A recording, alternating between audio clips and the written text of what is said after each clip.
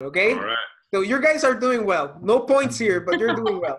This time I think we'll give Vanita ji the chance first. Of course, let's do it. So the next one. Here we have the Titanic. Everybody knows about it. There's so many things here. I mean, the Titanic was the biggest ship built like 100 years ago, but it sank in its maiden voyage. There was also a famous movie about it. I mean, there are a lot of things going on here. So, Vanita, let's start with you. What might this mean? Humongous ship, first of all. So it is, I take a ship as Jupiter. I could be wrong, but I feel the first glance that I see is like Jupiter to me, and then in Cancer, exalted Jupiter, and I see the four chimneys or whatever you call them in between. So that also is representing, something to do with four. So it's like a Cancer Jupiter, and it is then a little bit of Saturn because of the black, which is involved in this, and a lot of luxurious Venetian traits. You can see, because it was at that time it was a luxury to sail. The ones who did, it was a luxury, at being the first sail. So it is number one. So Venus in the Lagna, I could say, in the ascendant. So I feel that I think it is. I think that's it. I don't want to speak. Yeah. Go for it, Lars. Well, I think Vanita is definitely right about the Jupiter piece, and I think I would agree with that. It's just that for some reason when I first looked at it, I just got this heavy hit of Saturn, and that could just be because it's like big in black and white photo. That could be because it sunk too. Saturn rules all like subterranean things, and it has rulership over drowning too, or wants some rulership over that. So there was partly that, but I sort of wanted to go with like Saturn Neptune conjunction somewhere because of what happened with it. It was like there was so much glamour surrounding this ship and the journey, and there was all of this confusion and kind of I don't know, like maybe a certain amount of narcissism too, because there was like this idea of, oh, we want to get there to where we're going in like record time, and it was just like so confusing how it sunk. It was just such a Neptune thing to me that it sunk and that sort of a thing. So I'm gonna go with Saturn Neptune. Babajit.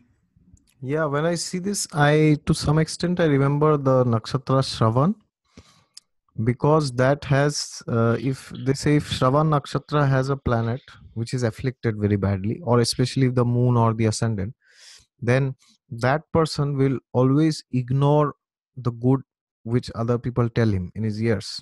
And that is what happened. There are many stories and many articles which you can read that they had got many warnings that there is an iceberg ahead.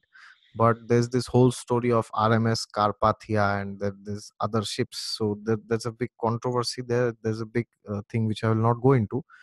So they, because of their pride, that because they had also said that this is a ship which even God cannot sink. So I see that this element of Rahu is also there in it, that they try to show that, oh, we are the best actually. No, we are even greater than God. Somebody like Ravan or Hiranyakashipu we have in our Indian Vedic literature. So that tendency is also there. And at the end, they met their fate in very bad ways. And same happened with the ship. So I see Rahu, and I also see Jupiter, because I see that they had different what they said, different areas where different categories of people would board the ship. Category A, category B, category C. So they had this what I would say, that the elite class was there, and elite people are always represented by Jupiter and Venus, as Vanita ji said very well. So yes, and Rahu because of the smoke also. Yeah, nice. I think also we can see here, yeah, that's true. That's a very good point. That I can see here the idea of Jupiter through the moksha rashis in the water signs, how when it was in the harbor, it was like Jupiter in Cancer in a easy accessible water place.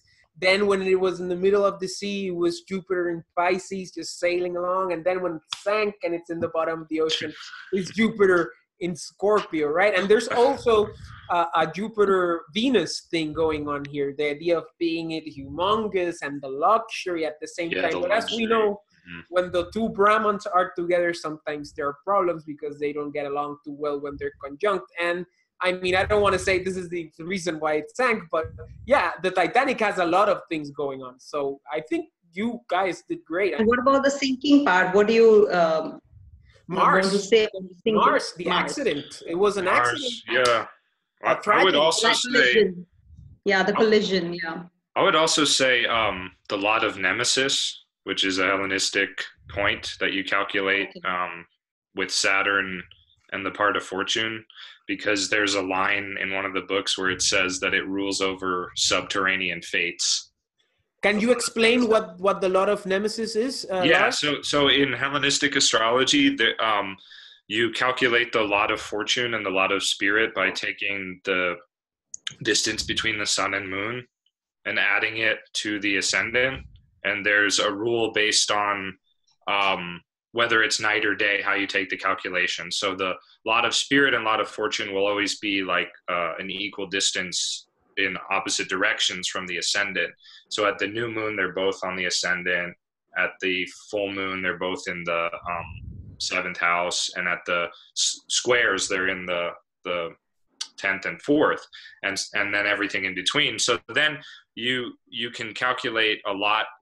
Those are respective to the sun and moon, and then you can calculate a lot for each planet by taking certain formulas with the lot of fortune and spirit to those planets. So you get a lot of Jupiter, a lot of Venus, a lot of Saturn, a lot of Mercury, and a lot of Mars, and the lot of Saturn is called Nemesis. Oh, there you go. So it's a lot of Saturn. Okay. Yeah, so it's the lot of Saturn. Which would be something unfortunate, right? Yeah. I mean, sometimes, yeah. There's some good stuff written on the internet about them for those who want to look it up. If you search 7 hermetic lots, you'll find something. Anyway. Okay. Yeah, when I see the Titanic, I remember to some extent Vishaka Nakshatra also. Because there was one story of a very famous person who wanted to board, but he was late by 5 minutes, they say, and the Titanic left. So he was crying. He was lamenting and repenting, oh my God, I just lost the Titanic. I could not go in the Titanic. I lost that dream. So then finally got the news that the ship went down. So then he started thinking, my God, thank God I missed it. So what is good, what is bad, those two things are there. It depends on how you see it. So that also he must be having a strong 9th house. protection may be there. Or 11th, yeah. So let's continue. Next picture. How many are left, Fernando? I think 3 more. This and 2 more, if I'm not mistaken. I think Lars will start. Yeah, Lars can start. Here we have a butcher, right? It's a man, it has a knife. There are specific astrological significators in Jyotish for butchers. And yeah, wow. Go for it, Lars. I'm not sure if I know what those are, but I sort of think of like something to do with Mars Ketu, maybe. Mars for the obvious reason that he's just cutting things up. But I guess, I don't know, Ketu, because there's kind of this aspect of Ketu that does deal with like, just with like dead things, so to speak, because Ketu really rejects everything, it rejects this reality on some level. And I know there's a couple nakshatras too that have to do with butchers as well. I think Sadabhishak might be one of them. I can't remember, but maybe you guys can fill that piece in. But I don't know. This one's like I'm not 100% sure about the Ketu component. I'm not gonna lie, but yeah, for some reason I'm thinking Mars Ketu. Who wants to go next? Vanita. Yeah, I can see the Mars and I can see a lot of smile on his face. He's enjoying what he's doing. So a lot of mercurial smile, I would say. And of course, the place itself is like giving a look of a Saturn place because it seems to be quite and a Rahu place when it's a little dirty, it's, you know, not organized.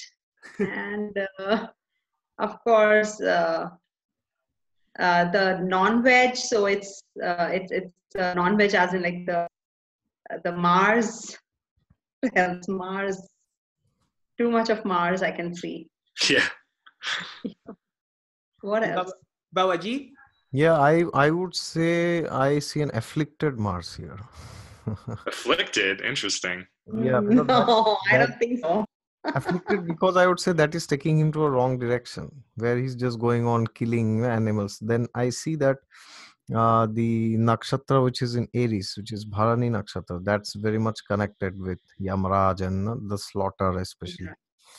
And I would also say that there's some strong Rahu here I see, because the trait of Rahu is that because it is opposite of Jupiter, so sometimes they behave very similarly. Like Jupiter is expansion and Rahu, they say, is explosion.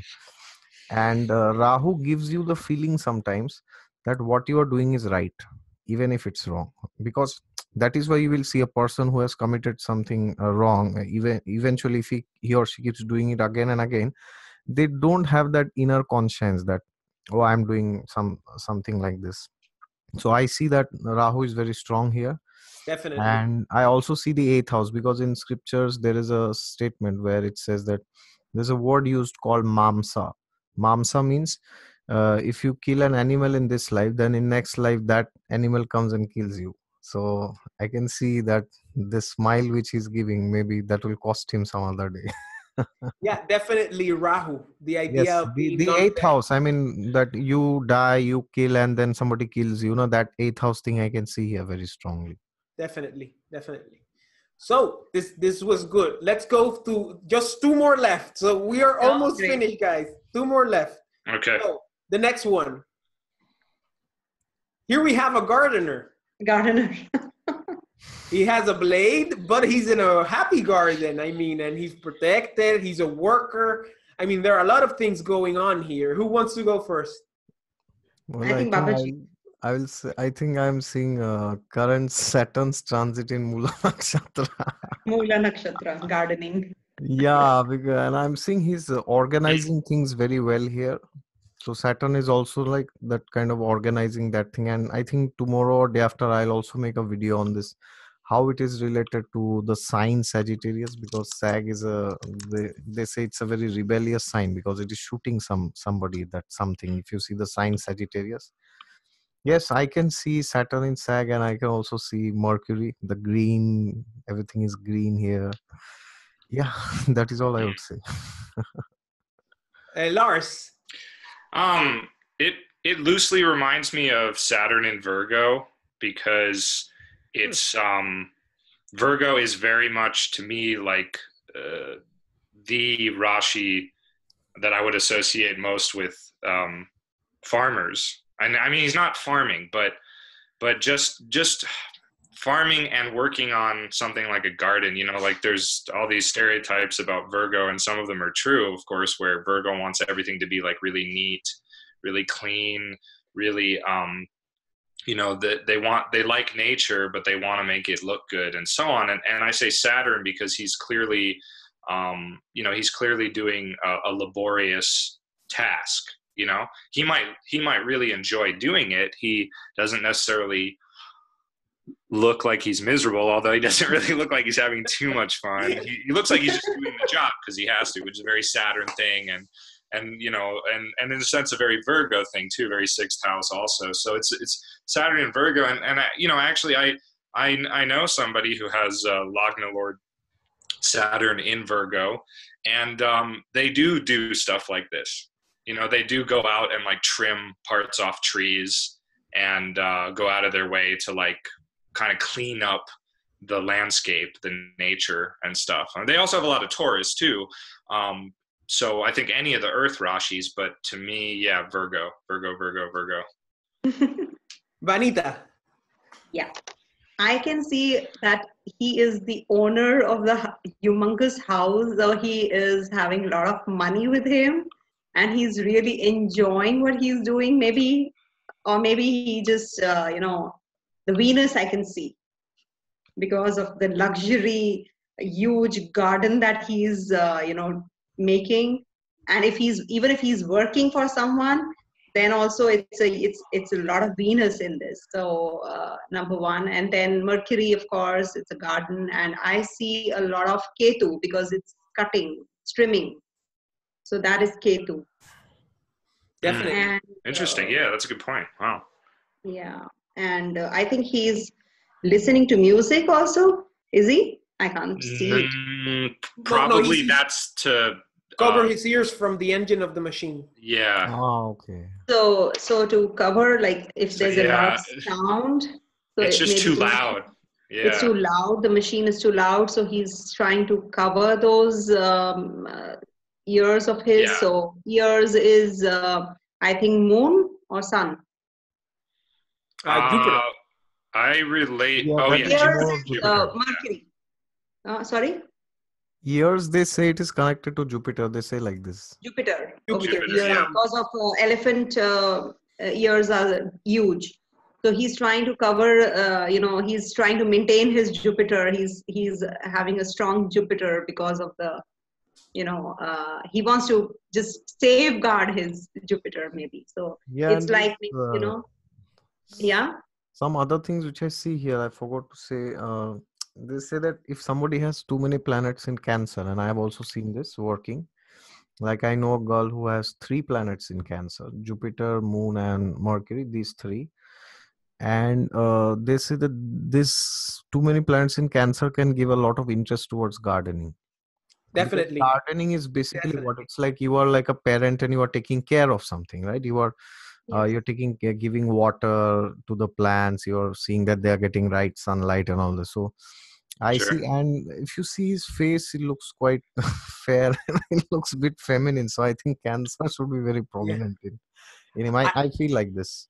Definitely. I would say also even Mars in Cancer, it's the idea of somebody who has controlled that Mars in Cancer, who has controlled that virulent energy of that Nisha planet and has, relegated itself and accepted it and is now cutting the garden instead of, just being frustrated with everything. So I would say a triumphant Mars in Cancer dominated. I mean, it's like the samurai that can't fight, but it's in the garden, so it has to be happy with what it has, with what he has. Sure. So yes, let's go to the last one. So this is the last one, guys. So you've done a great job. I mean, this has been great. I think the last one you should speak. What do you say? Oh, definitely. So this is going to be very familiar to you guys, Vanita and Babajit. Okay. I am from Puerto Rico, and in Puerto Rico, Miss Universe is very famous. So, I mean, we've had and I think the girls are very pretty also over there. Those are Miss Universes from India, which are Sumshita Sen and Lara Dutta. That is fine, but otherwise, I think Puerto Rico has beautiful girls too. Oh, thank you, and beautiful men too. Yes. Oh my God, I'm so sorry. I should have said that before speaking. Don't worry about it. I get it every day. I'm just tired of everybody telling me that. But whatever. Oh. So that is why maybe I was refraining myself from complimenting. All right, I'm coming to Puerto Rico. No. Yeah. You can come here. Yeah. So the idea is of Miss Universe. I mean, these are girls. These are women. I'm sorry, but at the same time, they are monarchs in a way. So we are having here that Venus and Moon energy. Of course, Moon being the queen of the planetary cabinet. Yeah. And at the same time, you have Venus, which is the mundane counselor of the planetary cabinet, but which also is the significator of women, of beauty, of luxury, of relaxation. So you kind of get those two feminine energies coming together, and how they can mingle and exist. Of course, the moon Venus conjunction is very positive from a Jaimini point of view, but from a Parashara point of view, sometimes it's not that good, because the moon is not necessarily happy. Venus is not necessarily happy in the Rashi of Cancer, and Venus with the moon in conjunction sometimes has some difficulty, because it's all, the necessity of trying to fulfill emotional things through relationships, right? And as they say, you first have to love yourself before anybody can love you, right? And in a way, you see how these two feminine energies come together, and how the queen, which basically is the counselor of the king, does not necessarily have that much say in foreign policy, in military actions, but has a lot to say on how the kingdom, the people from the kingdom, the ideas, the opinions, how the queen tells that to the king in order for him to have a balance, in order to have a proper sense of what's going on and have that balance of female and male energy. And of course, we also have the idea of Jupiter here, of, just being happy, just celebrating, right? That those some would say those less spiritual aspects of Jupiter, right? A very spiritual Jupiter would read the Shastras, would go to the temple, would be a very, spiritual person, very academic, very studious in many ways. But Jnana Yoga. Yeah, the lower, let's say, the other qualities of Jupiter would be the idea of, just partying, of celebration, of pomp, of, marching down the street with confetti and just celebrating life, as the expansive kingdom of wisdom Jupiter is. So yeah, that's my take on it. So and what you can say about Jupiter that they have to be wise to win this competition. So Jupiter definitely predominant here as well. Yeah. Oh, and the training they have to go through is it's really hard. Saturn. I think it's Saturn is there. Like the idea of answering in 1 minute, what do you think is the best thing for world peace? I mean, it's really hard to just improvise and answer. And I mean, Mercury is also there. Saturn is also there. It's a very difficult competition. Of course, seen from the outside, some people might say no, but seen from the inside and the physical training they have to go to, diet, exercise, even surgery, where Mars comes in too. I mean, it's a lot of things that goes on into these competitions. Yeah. Yeah, I also see Venus and Magha Nakshatra being connected here, because Magha deals with the throne and one who is at the top. So I can see that. And they also have a crown, you see. Crown. Oh my God. I was just about to say that. Crown, yeah. Yeah, so that it's like Sun and Venus together. And I wouldn't call it a conjunction, because then there's a danger that Venus gets combust. But I would rather say Venus being in Leo, I can see that here. Or I could also say Venus being in Rohini Nakshatra, because Rohini is one of the best nakshatras for Venus, because it is also ruled by the moon, you see. And there's a lot of showbiz, and there's a tendency to stand out in Rohini, because Rohini she is the favorite wife of the moon, of course. So they have this nature that I want to be the best among all, especially among if this is in a lady's chart. And yeah, that is what I can see. Venus in Rohini or Venus in Magha, or yes, that's what. Yeah, that makes sense. And you guys? Lars has to say something. Oh, okay. I'm not sure about the Rashi at the moment, but I definitely see it as like a retrograde Venus that's Oriental, and possibly in the 10th house, 10th or 11th house, like somewhere, high in the chart.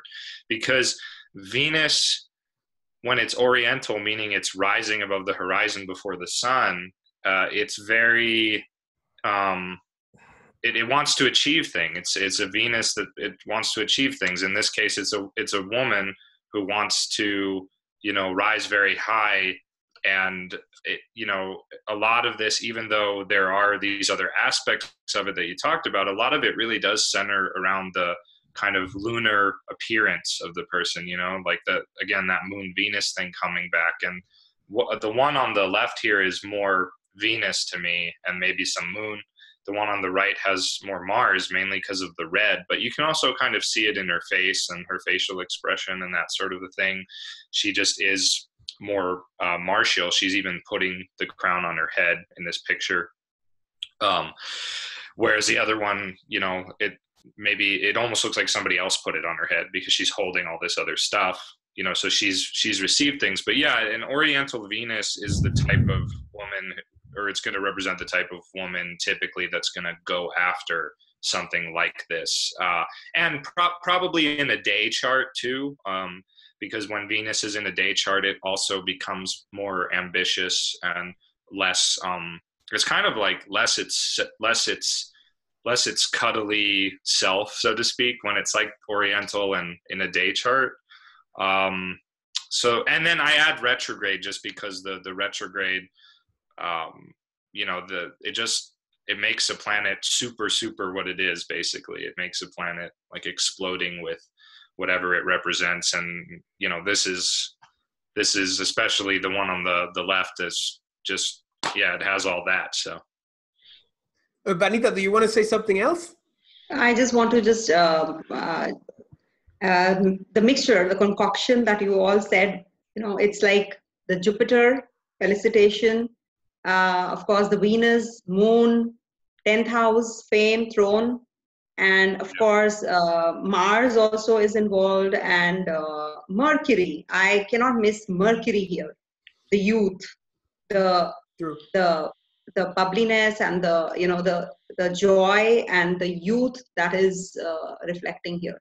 So it's a mix of so many planets, and of course nakshatras. Babajit has rightly said, Rohini is there, Makha is there.